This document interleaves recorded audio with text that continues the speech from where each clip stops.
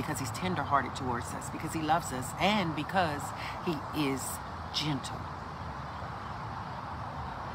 We must be gentle by the example, but also by the Spirit of the living God living in us, because we can't do that with our flesh on our own. We must rely on the Holy Spirit to be gentle, because we cannot be gentle alone, because it's the character and the nature of God in us that allows us to do it. And if you don't have God in you by allowing him in you through Jesus,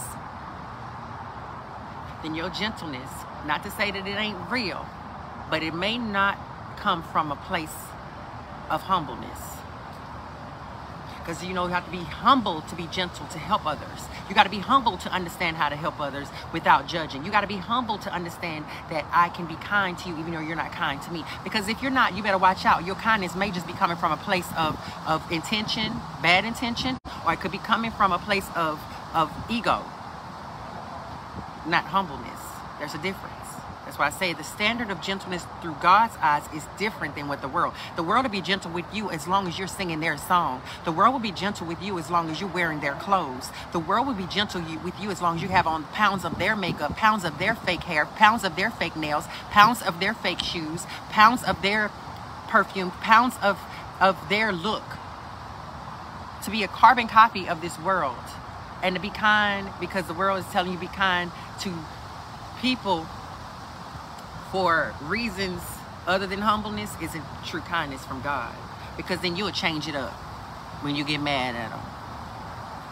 We'll change it up every time. Well, I was nice with you yesterday, but I can be nice with you today. I can't be too nice. Then you'll take it for granted. That's what humans like to say, right? I've heard people say that. Is that God's way?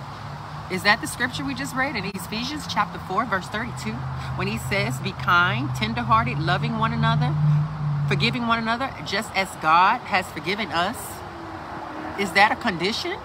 Did he say only under certain conditions? I don't think he did. I didn't read it.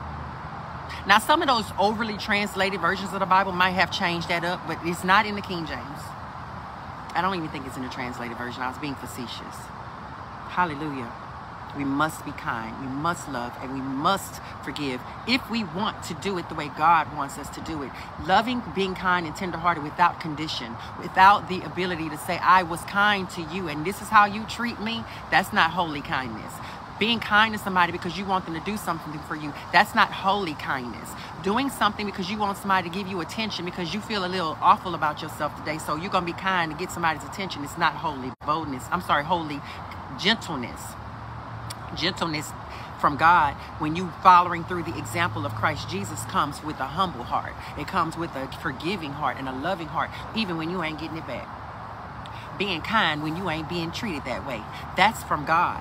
That's the nature. The fruit of the Spirit is the character of Jesus. And that's what we need, the character of Jesus. This 10-day series is teaching us how to be like Jesus. It ain't about me. It ain't about you. It ain't about no fruit. It is about being like Jesus, and we can't do that without him in us. And you be able to receive him in you by reading his word, by spending time with him, by nurturing what he put in you, by feeding that, and by not feeding your flesh. Because your flesh will have you eating on YouTube all day. Your flesh will have you eating on TikTok all day. Your flesh will have you eating on trying to get somebody's attention so you get them to buy you a dinner, or get them to have sex with you, or get them to drink with you. But let me tell you something. The spirit is willing, but the flesh is weak. We must rebuke the earth by saying, I will not allow you to take my attention today. I will give this to God. I will talk to Jesus instead of running to my phone when I first wake up, so I can learn how to be gentle.